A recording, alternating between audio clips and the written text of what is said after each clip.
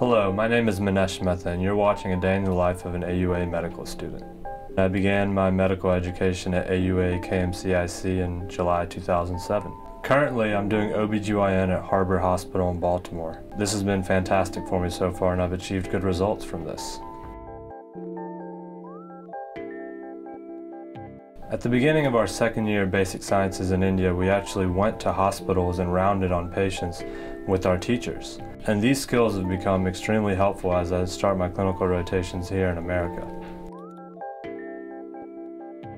The second I get to Harbor Hospital at 7:30 in the morning, I enter the surgery floor and I look at the list of patients that I'll be scrubbing in on surgeries with. So I look over their vitals, their blood work, and I proceed on to scrub in for surgical procedures, and I'll help assist the physicians that are going to be doing the actual procedures.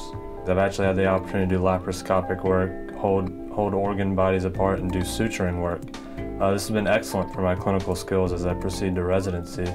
We then proceed on to do patient rounds with our pregnant patients. We go and make sure their vitals are okay, that their baby heart rates are doing fine, and then we proceed on from there to decide whether we need to do any deliveries for the day.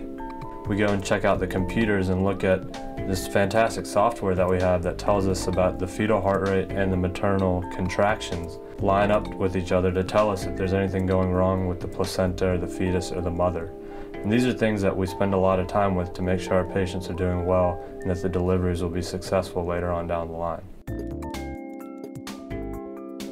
It's important that you're extremely focused. And as you're focused, AUA has great supporting cast to help culture this notion of studying hard, working to learn your basic sciences properly, and to propagate that into achieving a great USMLE score. And in order to do this, you really have to focus for 2 years straight and learn your basic science as well. The teachers are there to help you, and they really do teach you properly, but you also have to put your time in outside of the classroom in order to do this. If you have the passion, the drive, and the willingness to succeed, that you can succeed, and this is the end goal, and this I think is very possible.